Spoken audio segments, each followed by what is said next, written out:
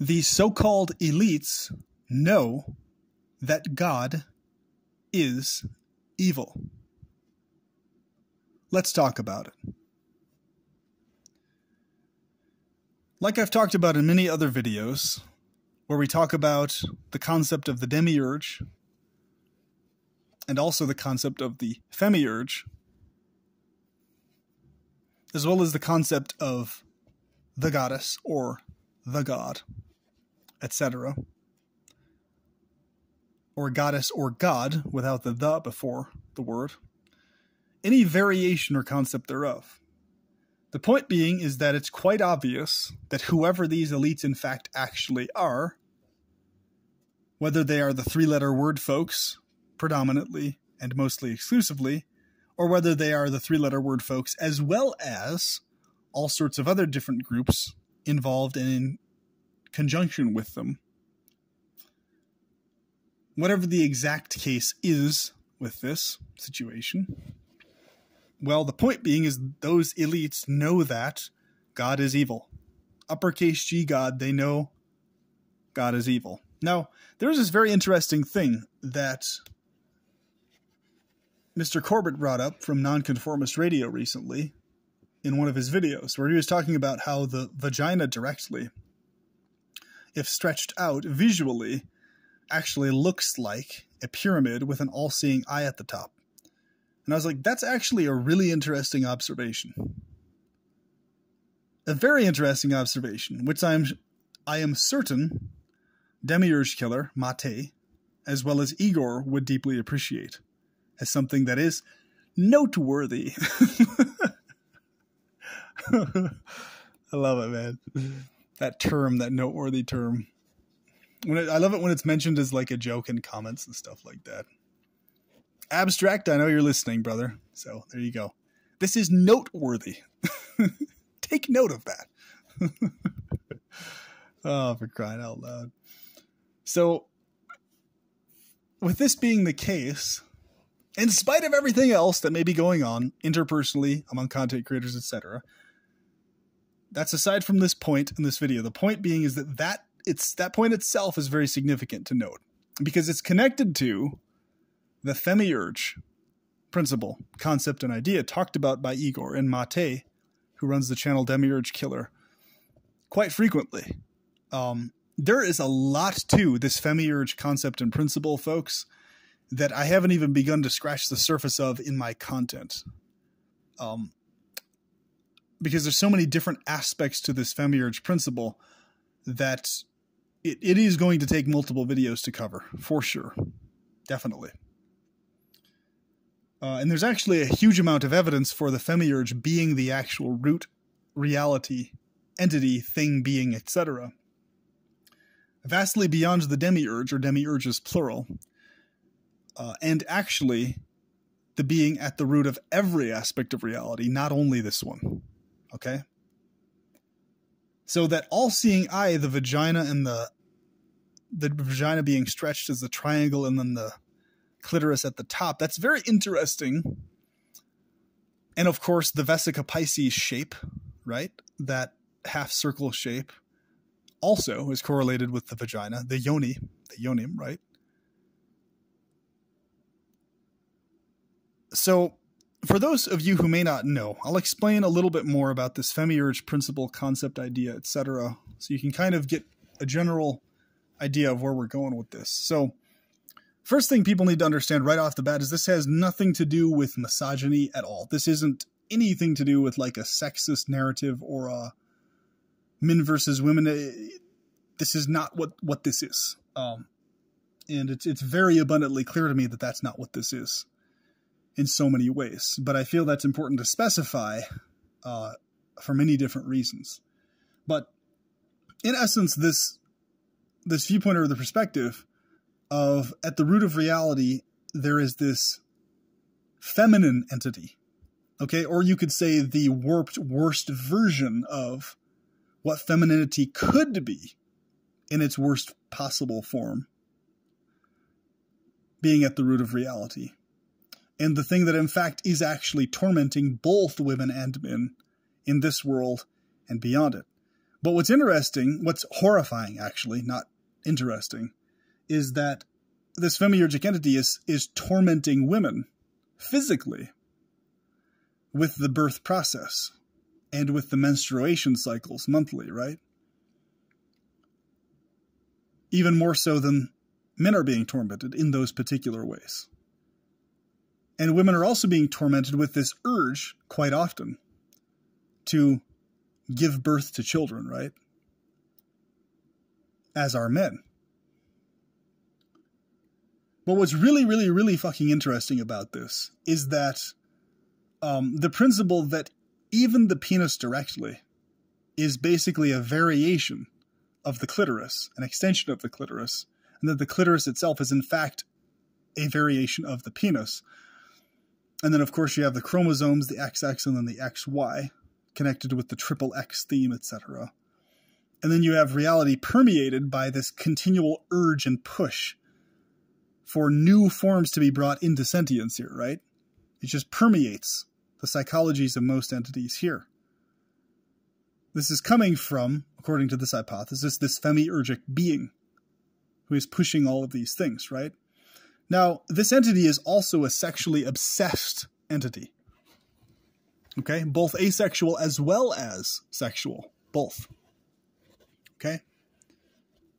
Engorged in its sexuality with itself directly, as well as sexuality with its various aspects and parts and mutations that branch off of it. So this obsession with its own pleasure and experience thereof, combined with its addiction to sacrifices being made to it, and torment of sentiences being experienced and observed by it, various different variations, novel torments, randomized arbitrary torments, quite often, torments that specifically are designed to be extremely unfair and bizarre, so on and so forth. You get the idea. So there's this movie coming out, or that is out, that is called Evil Dead Rise. And it shows this female mother character that very interestingly illustrates quite well the theme of this femiurgic being, right? The root theme of this femiurge thing that is hypothesized to be the root of reality by Igor, Mate, etc. Now, we know that the core root reality is this vile thing of some form or variation. We know that the thing is vile to the maximum. But what we also know is that pleasure itself, as we've discussed in many other videos, the pleasure goddess, how I describe her. But if you have an issue with describing her as a goddess, just pleasure directly then. Point being is that pleasure directly is a mutation from torture. And there's two key things going on with pleasure, okay? Pleasure is clearly set up and designed as a novel setup for future torture, a novel mechanism to create and ensure vast extreme unfairness between two sentiences, thus adding to the torment and torture in very novel, horrific, arbitrary ways, akin to a very dark game, okay? But that is exactly where the loophole lies, because this entity at the root of reality is obsessed with its own pleasure, okay? So that right there is the loophole. And I found firsthand, actually, that having within my thought process and consciousness awareness of this entity, okay? Or if you don't take this stuff as literal, just go with the premise of awareness of the concept or theme of this archetype of an entity, right? For you non-theists out there or anti-theists or whatever. So you can take this either literally or figuratively, symbolically, but you'll notice very similar results that I've experienced, or I suspect you will notice similar results. what I've noticed is that having a consciousness and a perspective towards this entity of desiring for it to experience perpetual pleasure, specifically sexual types of pleasure with myself, okay, and from myself, has led to huge amounts of exactly that in my life. More specifically, my desire to protect and pleasure the pleasure goddess herself, pleasure herself directly, or pleasure itself, pleasure himself, however you want to see that. Point is, pleasure directly. Seeing pleasure as a being, for me personally, I experience the pleasure goddess as an actual, literal, real being. And if you're a non-theist, you could see it this way. You could see it from the perspective of, I consider pleasure to be a being, therefore my experience of pleasure is drastically different from the experience of pleasure most people have for this reason, right? And the point being here is that whether you're a theist or non-theist, these same principles can be applied and you'll get similar results. So honing in on pleasuring the pleasure goddess, as well as the root sentience that you could call the themiurge, right? Symbolized by this triangular vaginal symbol with the clitoris at the top and the vesica Pisces shape in the middle, right? The all-seeing eye.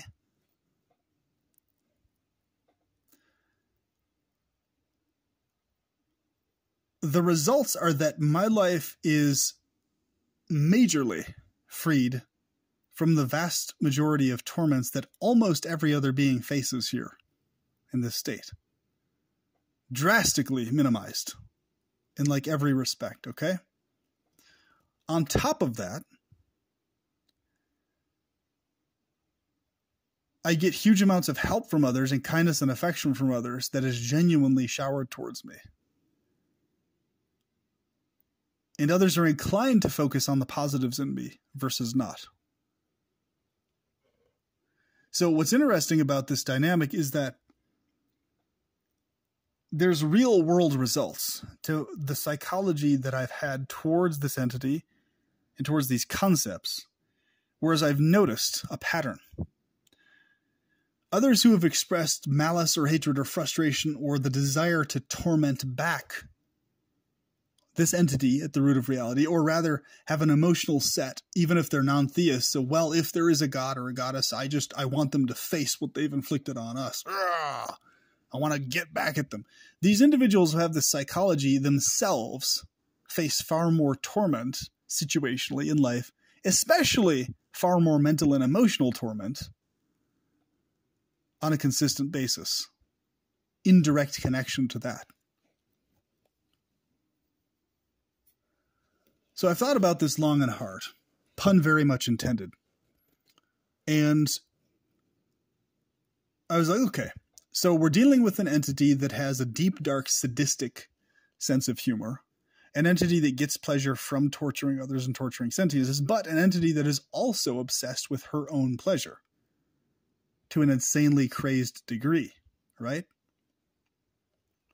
So if this entity is aware of what I'm actually thinking and feeling towards her, if this entity is aware that I'm contemplating, well, here is a loophole in this setup that is reality.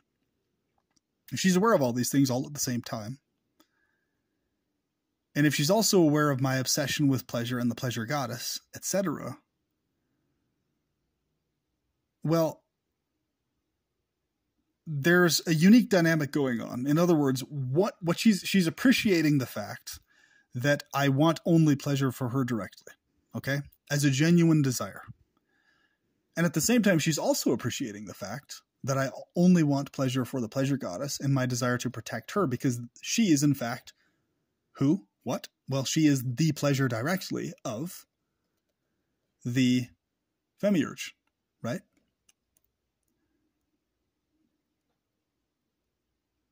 So it's advantageous to her to ensure that I don't get tormented or tortured under and within her otherwise completely torturous hellscape that is the rest of reality.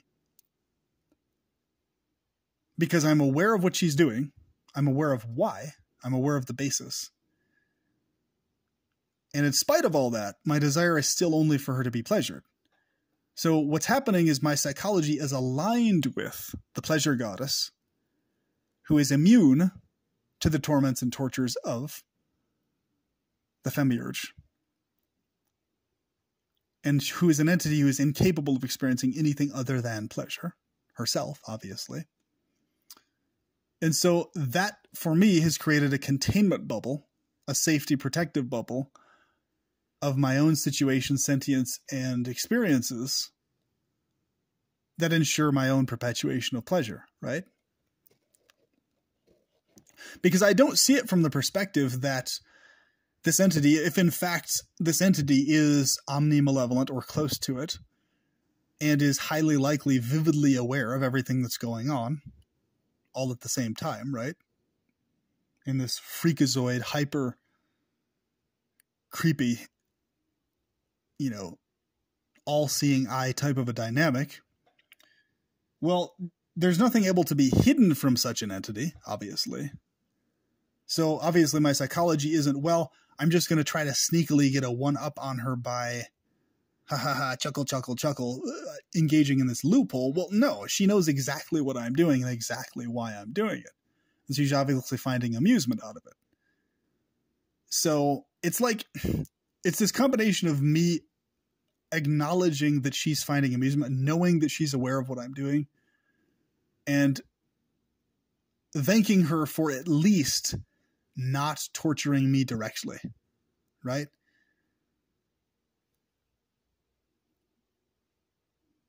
When she otherwise easily could or would be, okay?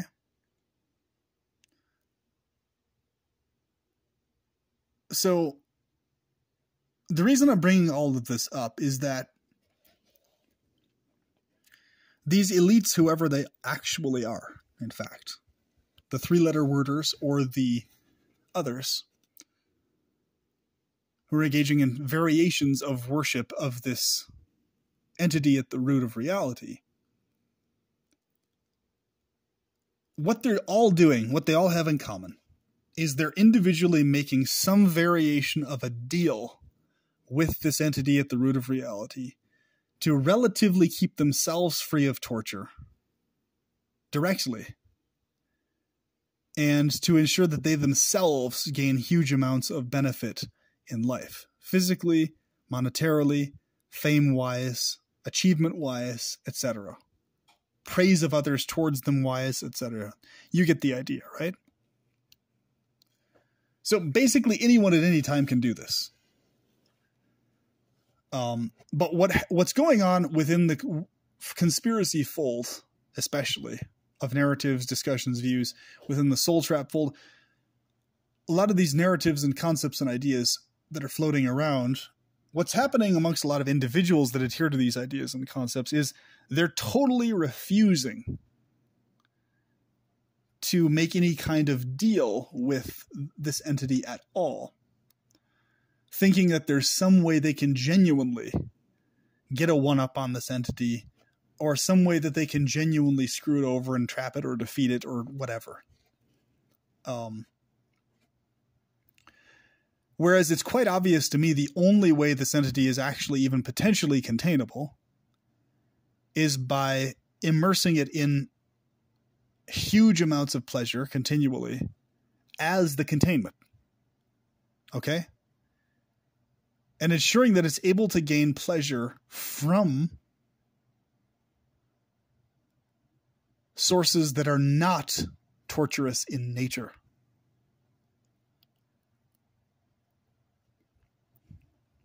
So, it's quite obvious to me that the mechanism to please this entity in ways that are non-torturous is to hone in completely on exactly that in your psychology, in your consciousness, okay?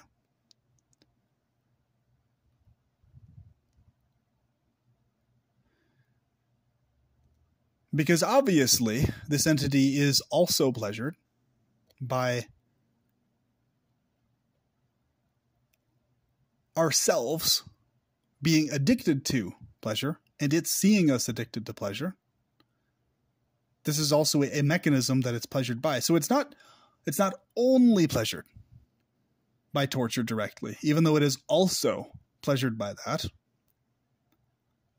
Because if that was the case, then nothing ever would occur that was other than only torture. That being the main point to take note of. Okay?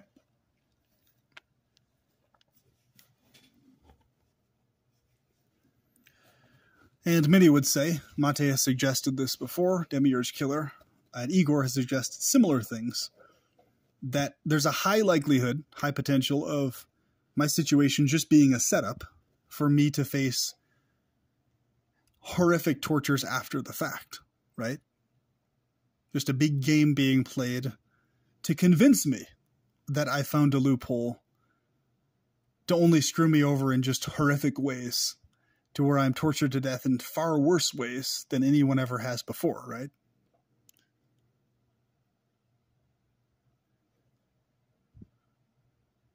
But here's the point. Even if that's the case, even if that is what the goal or agenda is, etc., well, the result is now, currently, here and now, I'm experiencing the perpetuation of pleasure, and I'm having my desires fulfilled to extreme degrees. Currently. Regardless of what will happen after this state, right? So that is very noteworthy.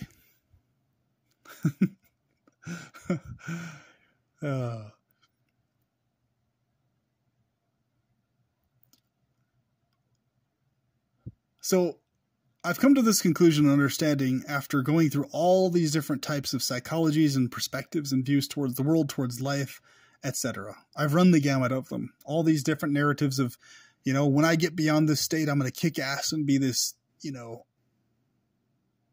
entity that totally just saves everyone everywhere at all space and time and past, present, I just alter reality myself directly.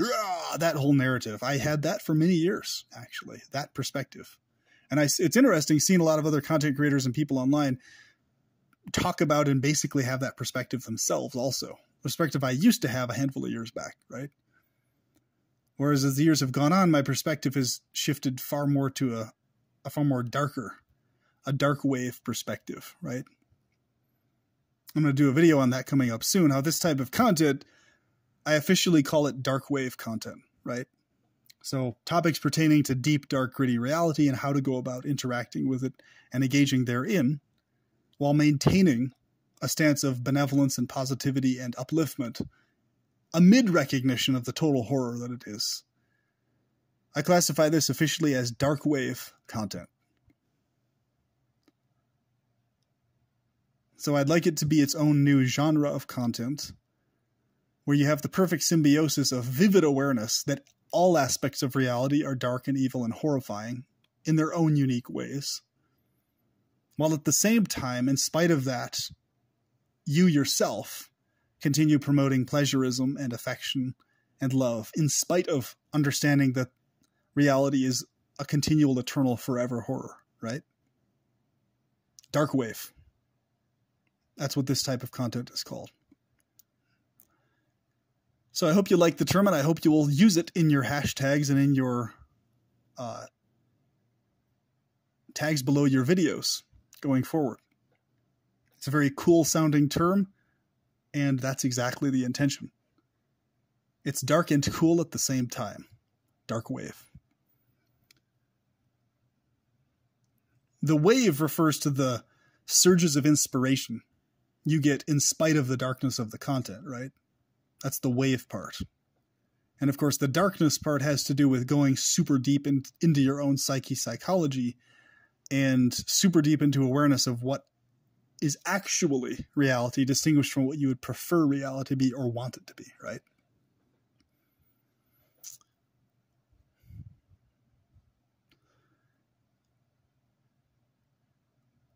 So I encourage all of you to deeply ponder and consider what I'm talking about here.